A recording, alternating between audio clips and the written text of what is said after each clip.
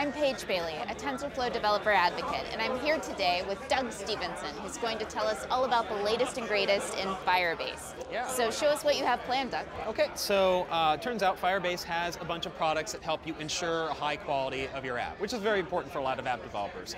Every app developer always has to be able to diagnose crashes in their app, Yes. as you know. So Firebase has a tool called Crashlytics. With Crashlytics, the integration is fairly simple. Add a plugin, add a build dependency to your build, and it just starts monitoring crashes. You don't have to write any lines of code. So the app is crashing. You can see that it's rather problematic for our users, but it turns out the engineers made a good decision, and they put this new home screen experiment behind a remote config flag. So tell me a little bit more about what remote config is. Right, so remote config lets you define key value pairs in the Firebase console, and then you can publish those to your app without having to actually write any lines of code in your app. So it gets them all almost immediately as you change them in the console. So the idea here is we have a new parameter. It's called home screen experiment enabled, and the default value is true. So this is what's enabling the new home screen experiment that's also causing devices to crash. Now what we want to do here is ask our engineer and say, well, our engineer thinks that it's a translation issue. So we've narrowed it down to Spanish speakers who are using the app on Android. So we can define a new condition here for this flag and say for Spanish speakers who are using Android, what we can do is disable the home screen experiment. So we'll set it to false for all of them, and all the other users can retain the value true. So now once this is configured, what we'll do is publish this to our app, and the app internally will use Firebase Remote Config to fetch parameters, pull out that home screen flag, and enable the home screen experiment if it's been enabled for this device. And it's amazing that you're able to narrow in with such laser focus what the problem could be, and then to change it without altering a single line of code. Right, right. So it's remotely fixing your app in some cases. And we do recommend that people publish their apps with new features hidden behind remote config flags so you can toggle them on and off for cases like this. Right. So we'll publish our new changes to remote config. We can see that the app is no longer crashy. I see no more sad faces. No more sad faces, and the number of crash-free users has gone up, so we've reduced the crash rate down to below 1%, which is really good. So a successful experiment. That's amazing. So launch into the next demo. What do we have next? Yeah, so another thing that developers need to be able to do is compare what their users prefer. A/B testing. Perform an A/B test, yes. So what we can do is use Firebase A/B testing to create and run an experiment.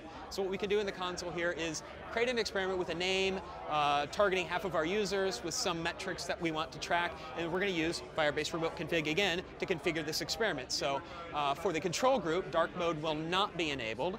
And for the variant group, we will enable this experiment. So remote config is going to tell half the devices to run this experiment and half the devices not. And we'll compare the metrics on that and see how it performs. And all of this is done through the console? Yes, all of this is done through the console.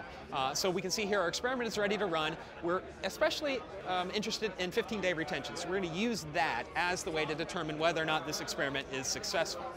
So what we can do is start this experiment. Bear in mind that remote config is being used to pull out that Boolean flag and enable dark mode only for those half of all devices that are configured to use it.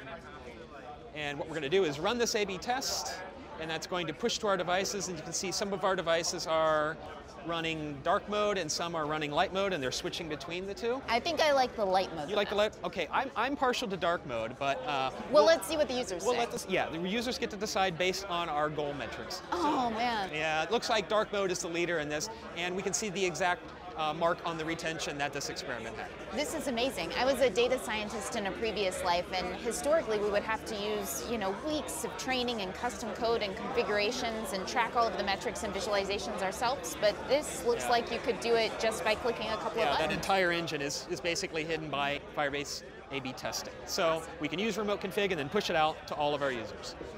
All right.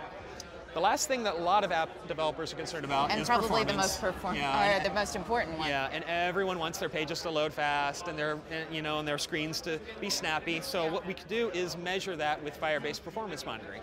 Now, with Firebase Performance Monitoring, you put basically one SDK in your app and it automatically collects things. And it goes out to your users and it measures the behavior of your app on your users' devices.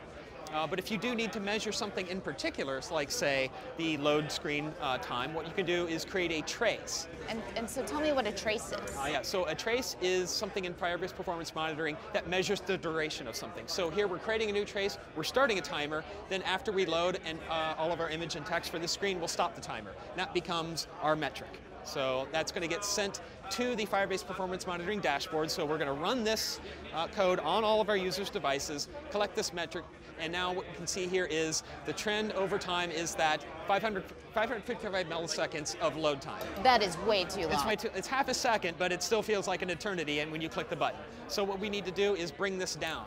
Now it turns out this app's been configured with Firebase Remote Config to have a configurable image quality. So the idea is to speed up the performance of our app, we'll ratchet down the quality. Maybe that'll make the images smaller and faster to load. So what we can do is create a condition for this and say that half of our users get a reduced quality. So when we finalize this, half of our users are going to get the default, the other half are going to get this reduced image quality, and then we can compare this in the dashboard. Now, again, we do need a few lines of code to enable this in remote config. When that's done, we can collect this information on our users' devices exactly as they're using it and come up with results. So we were able to reduce the time to 111 milliseconds. And our engineer thinks this is a good idea. Much faster, and I agree with them. And it also looks like you can drill down into the data by device. Yeah. So right now we're slicing this by app version, but you can also use other characteristics of the device and the user to determine what the performance is for very specific conditions. That's amazing, and I love being able to see the visualizations just out of the box. Yeah. So thank you so much for sharing all of this great functionality with Firebase. I can't wait to try out an A/B test. Thanks for joining me.